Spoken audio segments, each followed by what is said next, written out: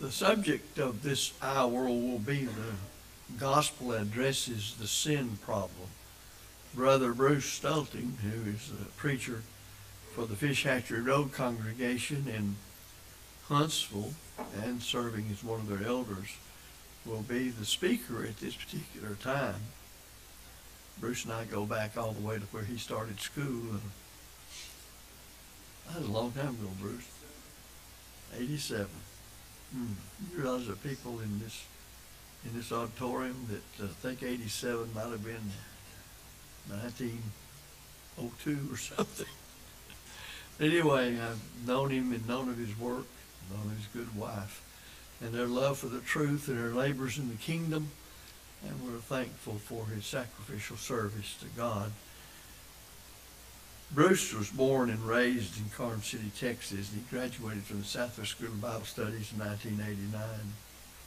We didn't even have to kick him out. Do you remember your oral exams? I just wanted to make sure because we want it to be a memorial occasion. Okay. He participated in the graduate program at Memphis School of Preaching, 98 to 2000. And he's done mission work in the Philippines and Cambodia. In fact, we ran into one another in a proper way of saying that in the Philippines one time. He holds gospel meetings here, there, and yon, and speaks on various lectureships. He's conducted evangelistic campaigns in Oklahoma, Kansas, and Missouri, and worked in several Bible youth camps, as we well know here. And he served on the faculty of the Rose City Bible Learning Center in Little Rock, Arkansas.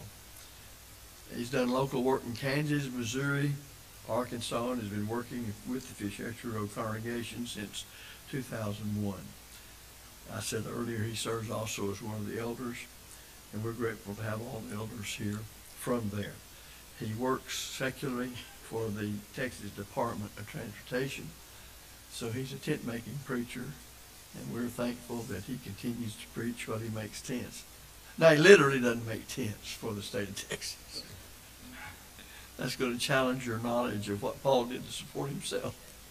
But we're thankful to have him speak to us, and if he will now come and address the gospel, addresses the sin problem. Brother Bruce, come speak to us.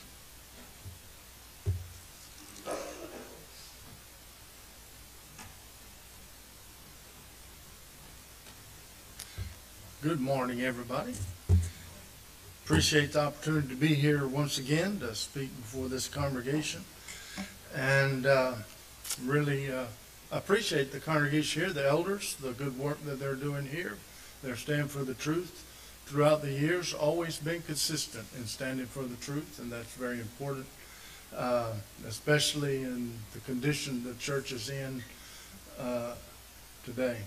So really appreciate this congregation. Always a pleasure to be here among the brethren. I hold you all dear to my heart, and look forward to being here at every opportunity. This morning, as David said, we're going to be talking about the gospel addresses the sin problem. And I was getting this lesson together, and I'm thinking, what text would be perfect for this lesson? And I settled on Ephesians chapter 2, verses 1 through 10. So if you'd open your Bibles to Ephesians chapter 2, verses 1 through 10, we're going to read that to get us started this morning. Paul, of course, writing to the church at Ephesus, chapter 2. And you did he make alive when you were dead through your trespasses and sin, wherein ye once walked according to the course of this world, according to the prince of the powers of the air, of the spirit that now works in the sons of disobedience, among whom we also all once lived in the lust of our flesh, doing the desires of the flesh and of the mind, and were by nature children of wrath, even as the rest. But God, being rich in mercy, for his great love wherewith he loved us, even when we were dead through our trespasses, made us alive together with Christ. By grace have ye been saved, and raised us up with him, and made us to sit with him in the heavenly places in Christ Jesus, that in the ages to come he might show the exceeding riches of his grace and kindness toward us in Christ Jesus. For by grace have you been saved through faith, and that not of yourselves, is the gift of God, not of works, that no man should boast. For we are his workmanship, created in Christ Jesus for good works, which God before prepared that we should walk in them.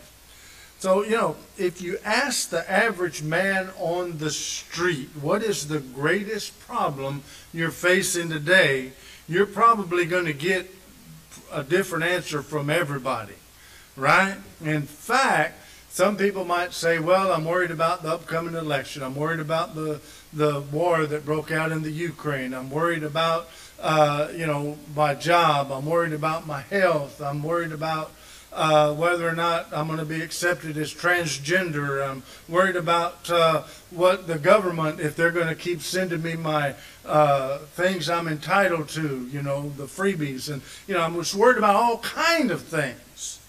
And so when we think about this answer that people would give, it's directly related to what they hold most important at that time.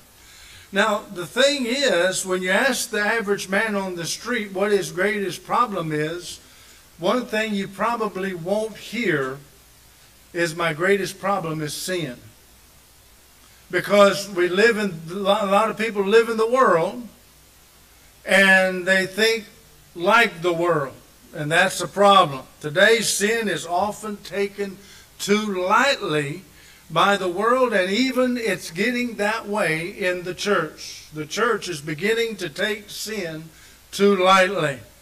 I sometimes wonder if good and thoughtful people, even brethren, have ever been more depressed about the human predicament than they are today. The media enables us to grasp the worldwide extent of contemporary evil. The spread of social conflict, racism, tribalism, the class struggle, disintegrating family life, all of that's right in front of us every day.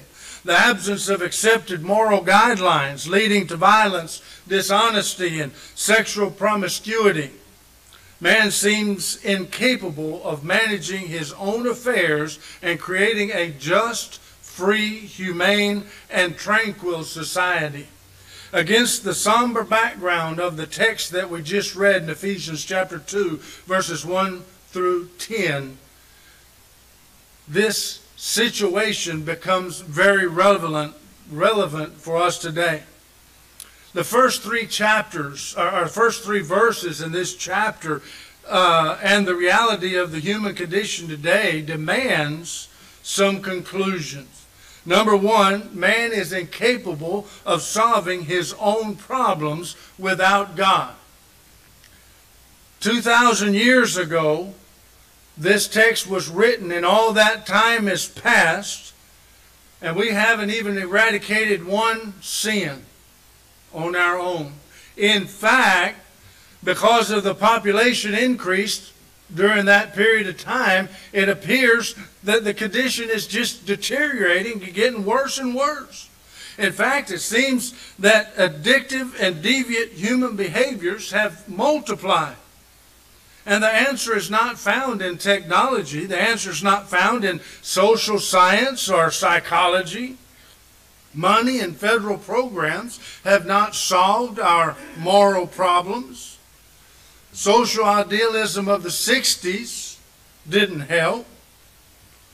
Sin is man's greatest enemy. It's man's greatest problem, because it's the only thing that will keep us out of heaven and send us to hell.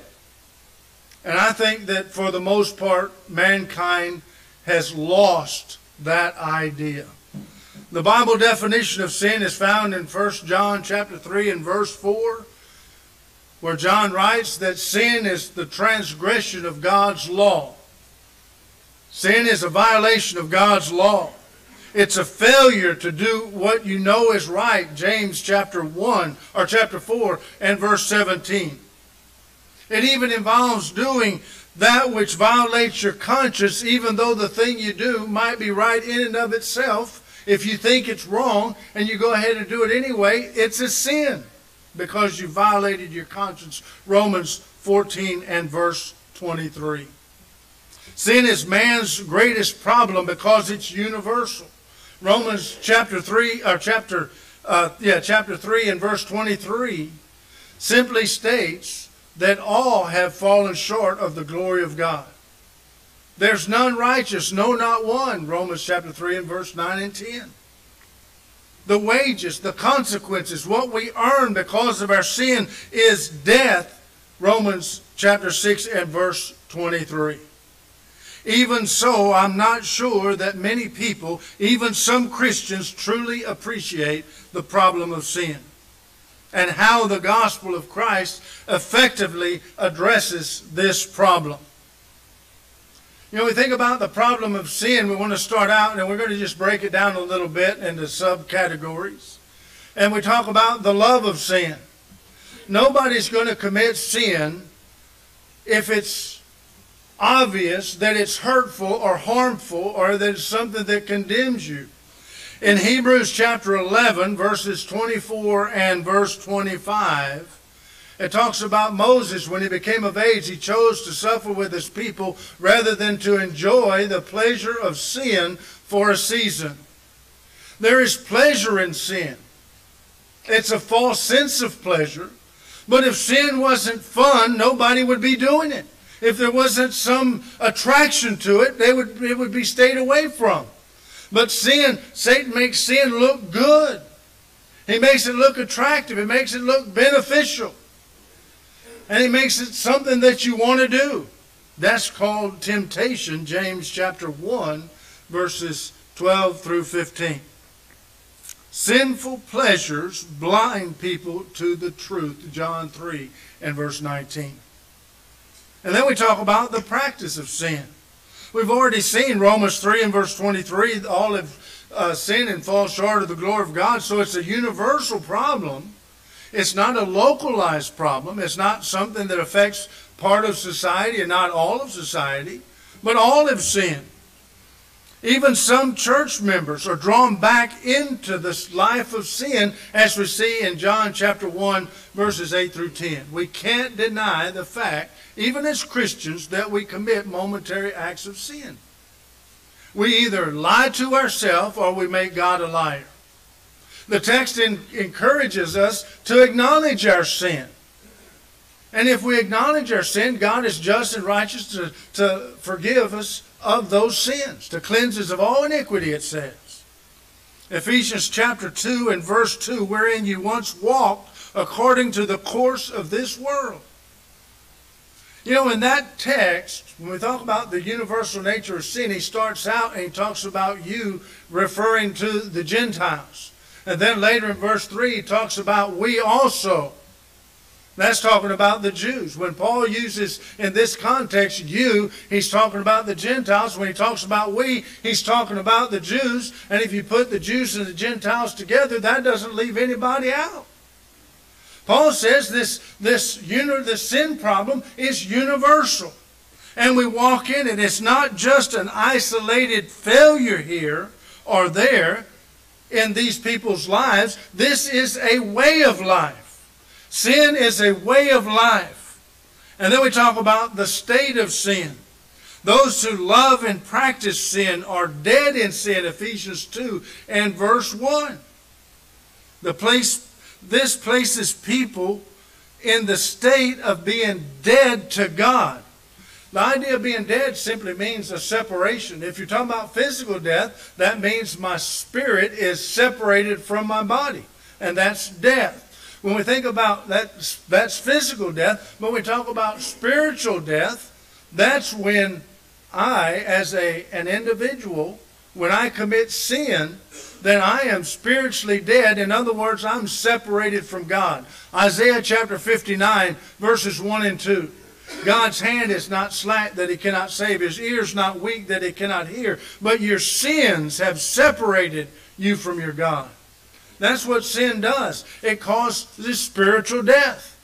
Back in Genesis chapter 2 and chapter 3, talking about the tree of the knowledge of good and evil, when God forbid Adam and Eve from eating that fruit. He said, the day that you eat thereof, you shall surely die.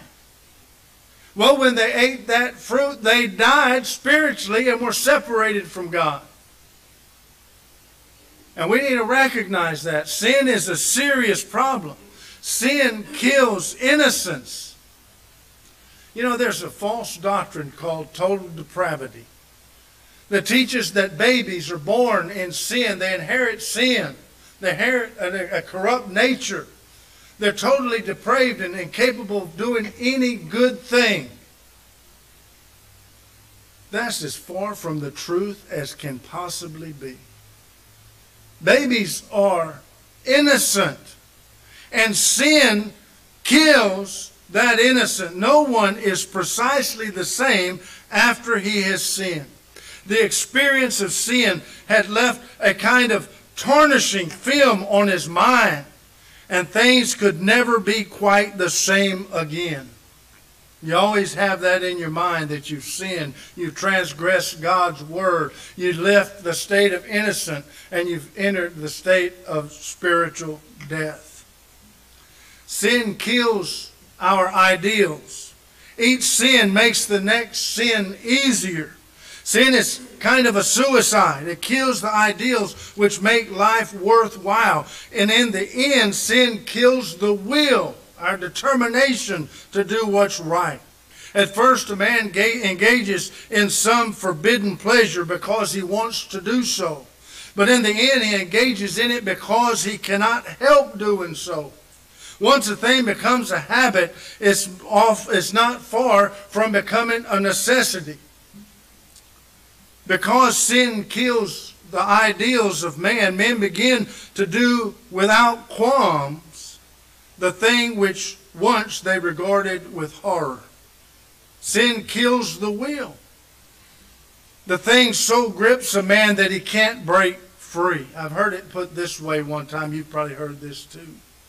Sin will take you further than you want to go, keep you longer than you wanted to stay, and cost you more than you wanted to pay. That's the idea here, where we're talking about it kills your ideals. It kills your will, your desire to do good.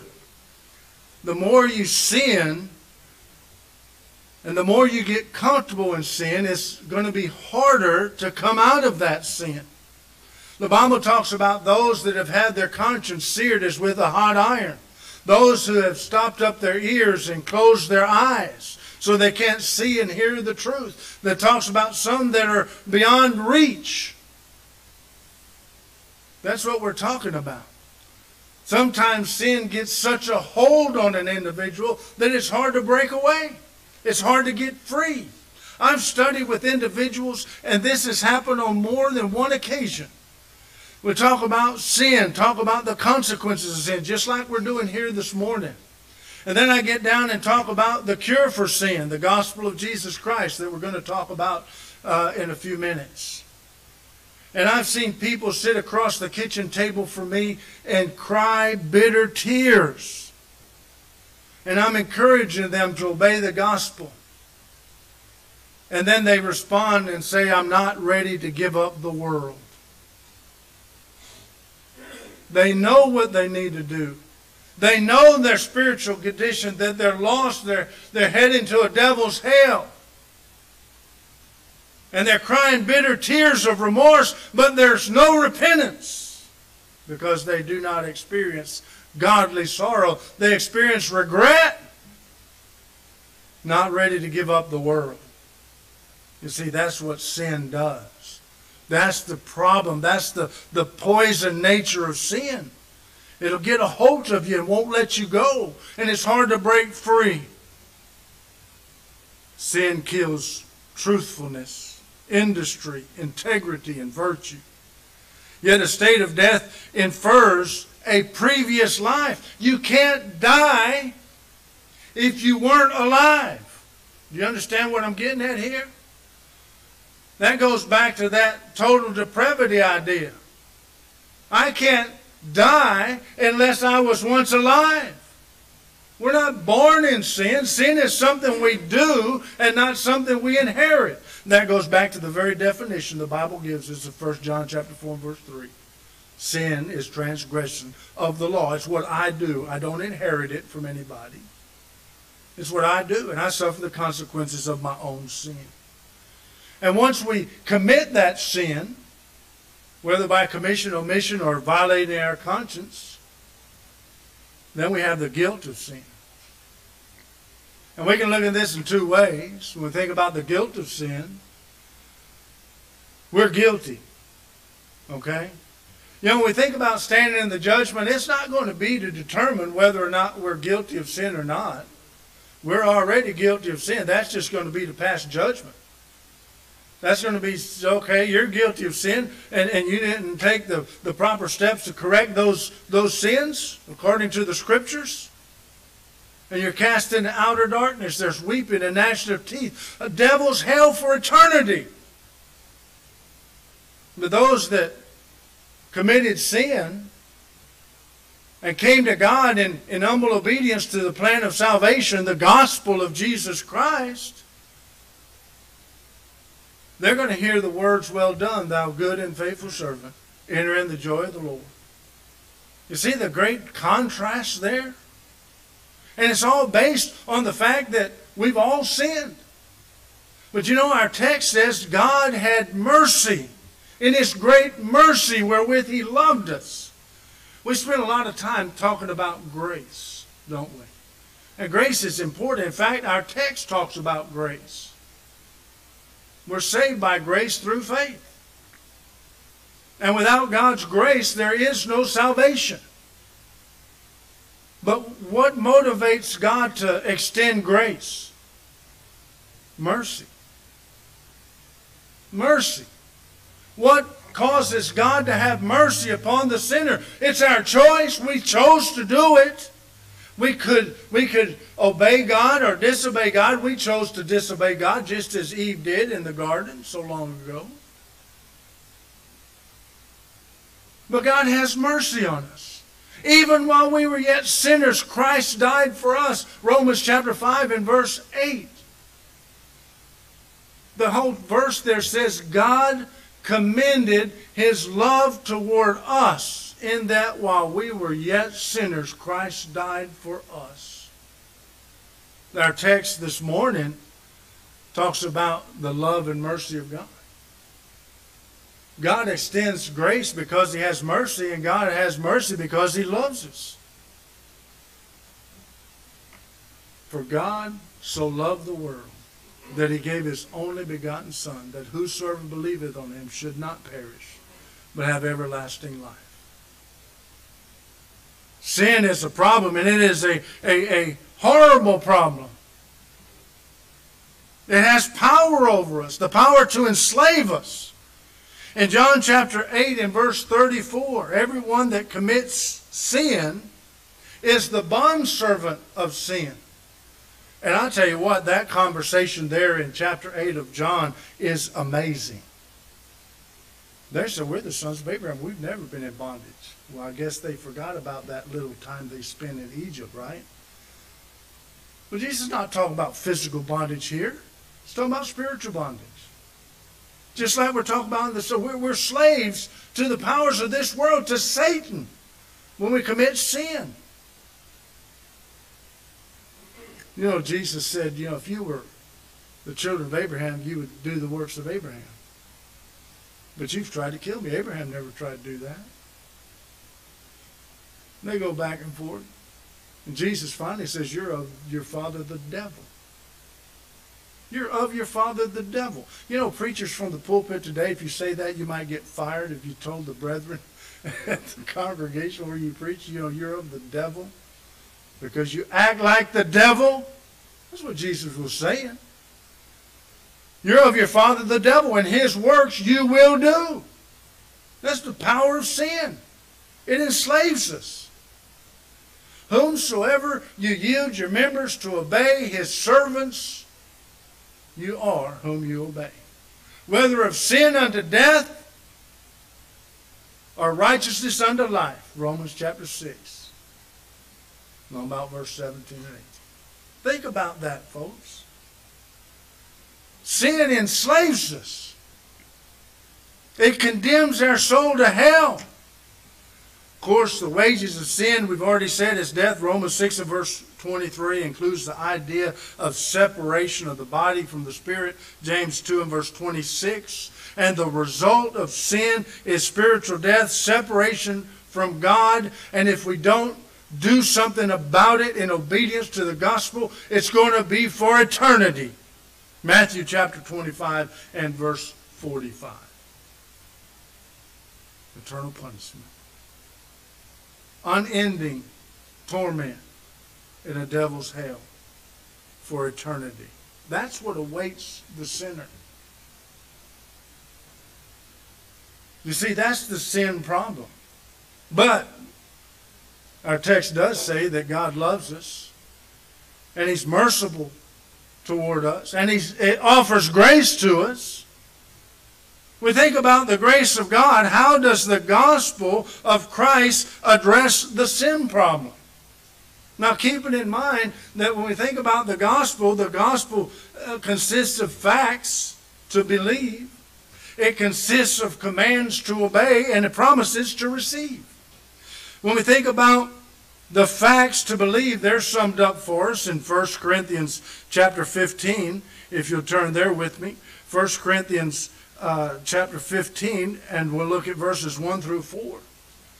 Now I make known unto you, brethren, the gospel which I preached unto you, which also ye received, wherein ye stand, by which also you are saved, if you hold fast the word which I preached unto you, except you believed in vain. So far, Paul preached the gospel, they accepted it, and they responded to it. Notice he says they're standing, they're abiding in the gospel.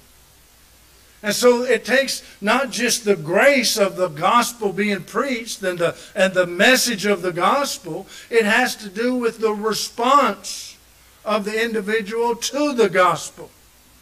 And it goes on in verse 3, for I delivered unto you first of all that which I also received, that Christ died for our sins according to the Scriptures.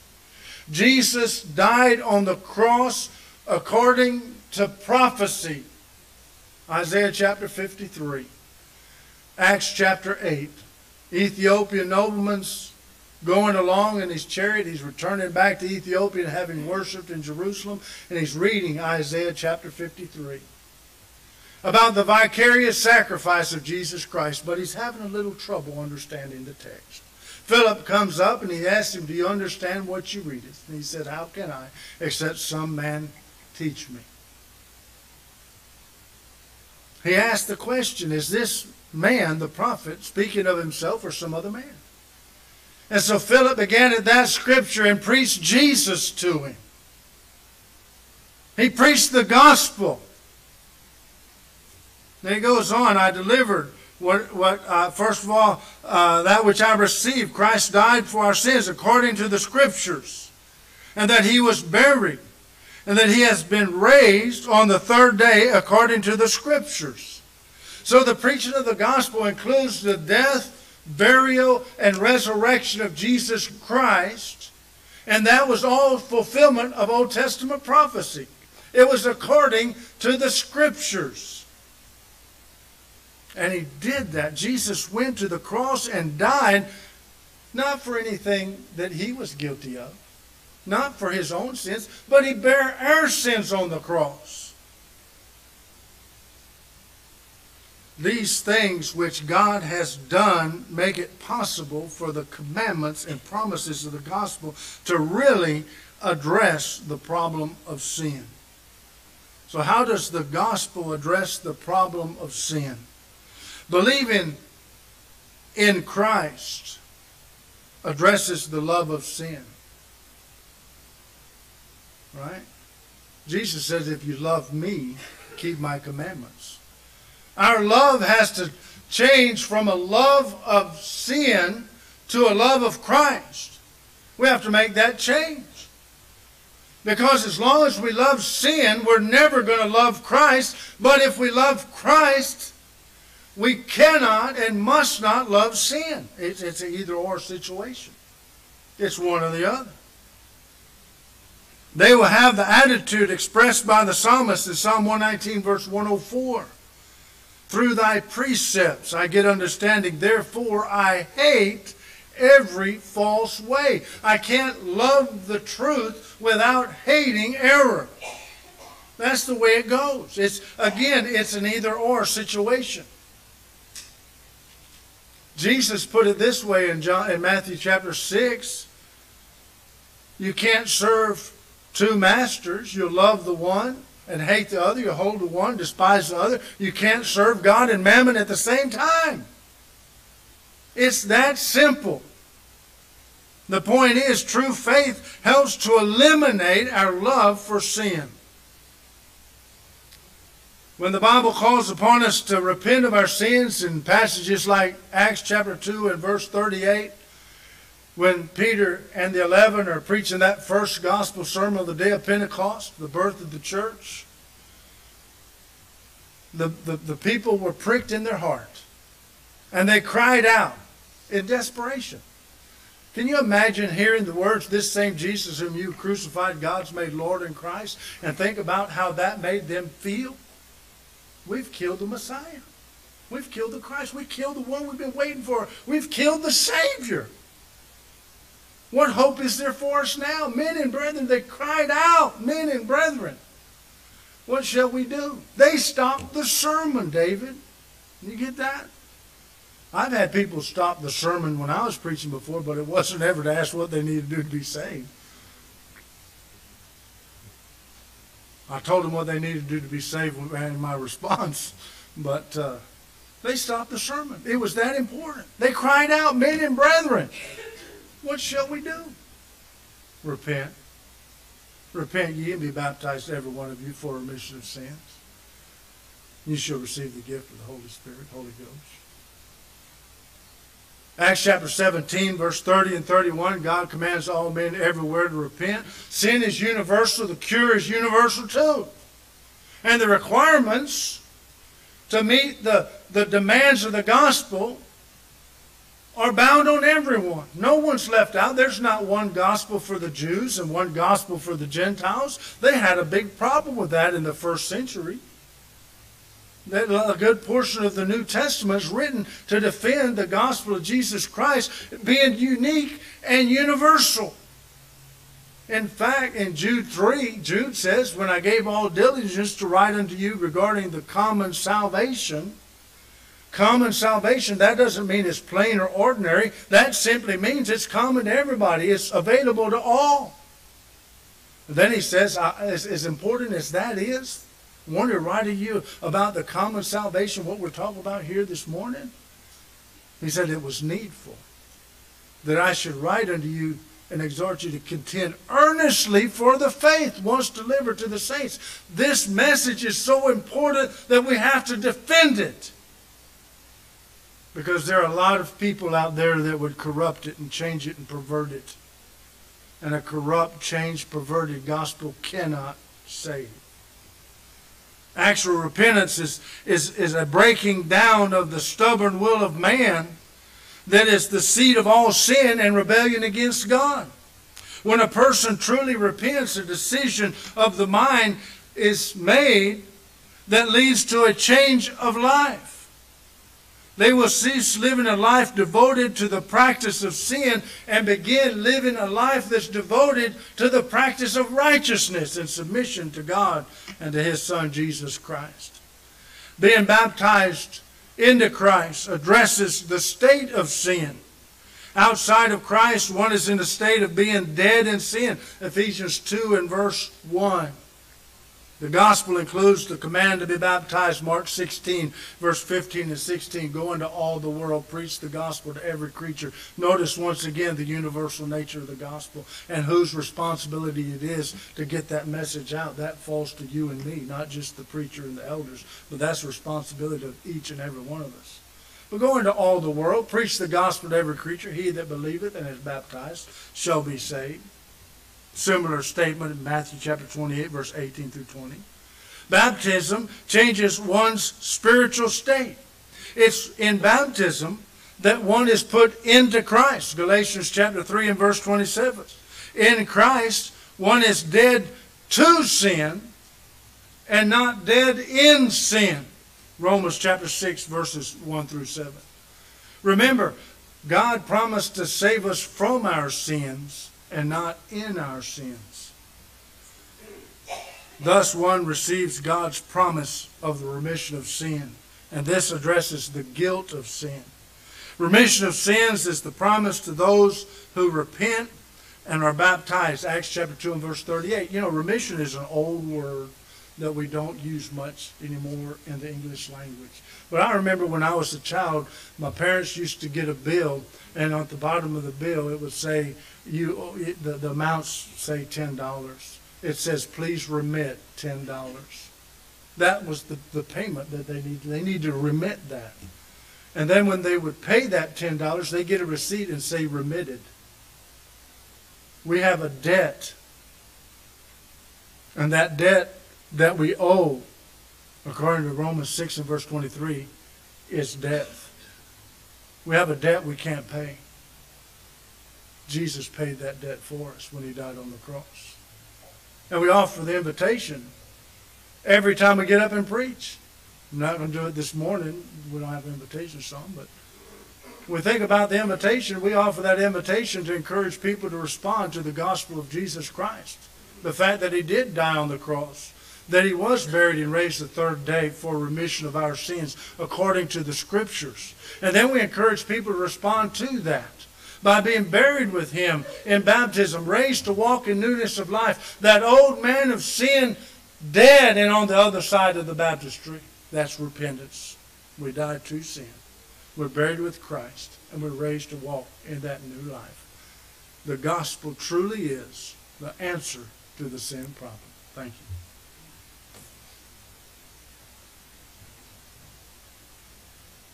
you. Well, what better way to start off any day